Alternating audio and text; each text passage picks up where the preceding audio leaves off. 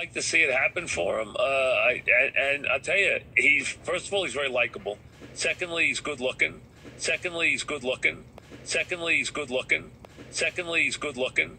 Jerry West works. I think that's a good analogy.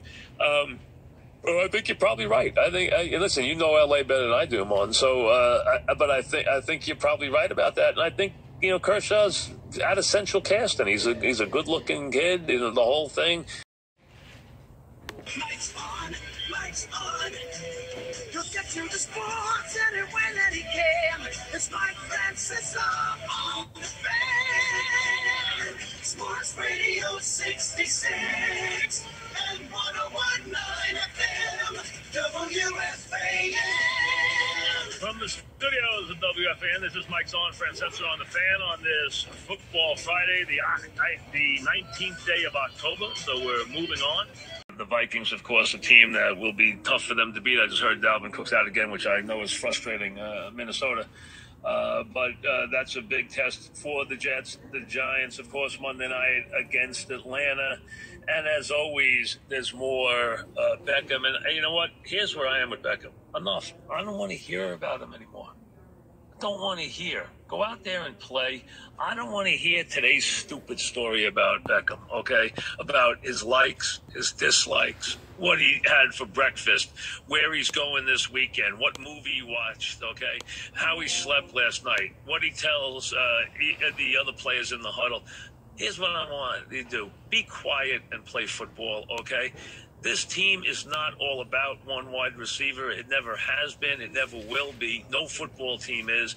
The whole team has to play better. Eli has to play better. The offensive line has to play better. The defense has to do better. Everybody has to do better. The special teams got to do better. The coaches got to do better, okay? That's why they're 1-5. They're not 1-5 because of any one player. They're 1-5 because they don't play well as a group.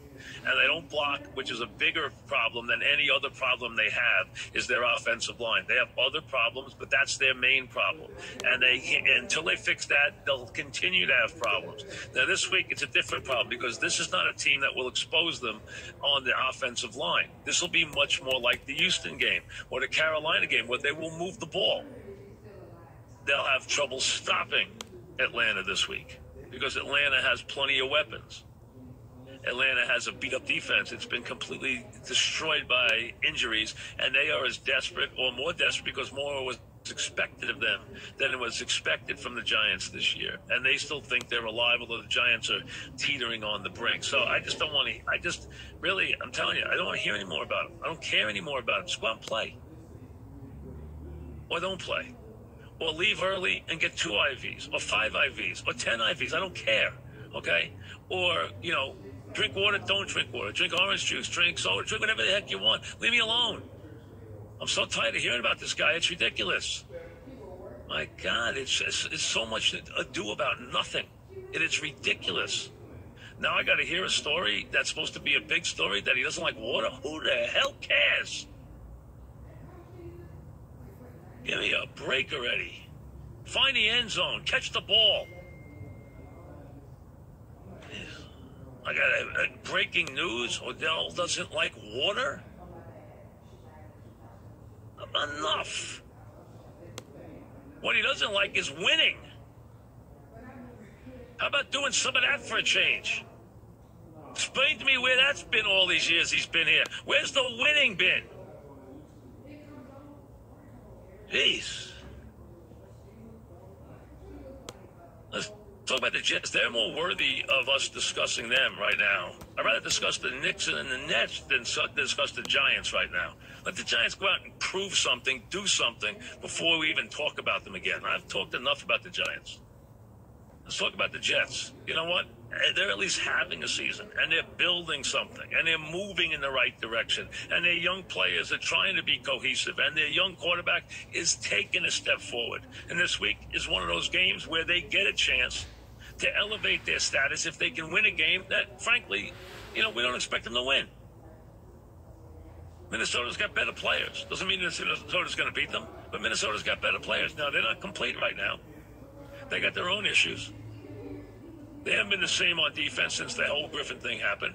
They haven't had Dalvin Cook, which is driving them absolutely mad to the point where they're starting to whisper things about him not being on the field. Listen, I've never seen that kid not be tough. And he was the one guy, and then heard people tell rumors about him at the draft, which knocked him down to about the 40th pick or wherever he got picked on the second round. And he was playing like the best back until he tore his knee up that year. Now he hasn't gotten back since, and now it's now it's muscle pulls. It's not the knee, now it's hamstrings. But he's got to get himself healthy and on the field because he can't help his team, and you can't be good in this league if you don't play. That's a big part of it. One of the things you got to do is show up. That's what makes LeBron James so great. You know what? He shows up. He shows up every game. He plays major minutes every night. That's what you have to do. That's what Eli Manning's done his whole career. He showed up and played every game. Doesn't take games off. Doesn't take plays off. Doesn't take games off. So now Cook's not here, and that's a problem for them. We'll see if it is.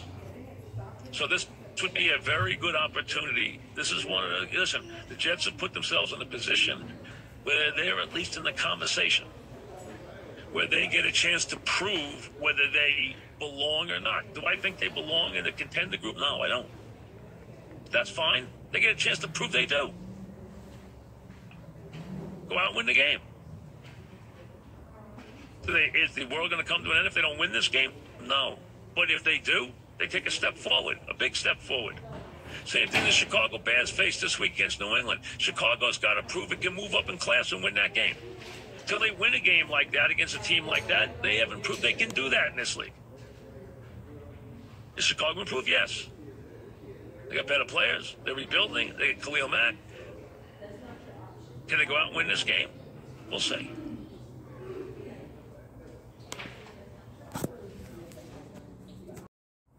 Feel right. He needs the ball.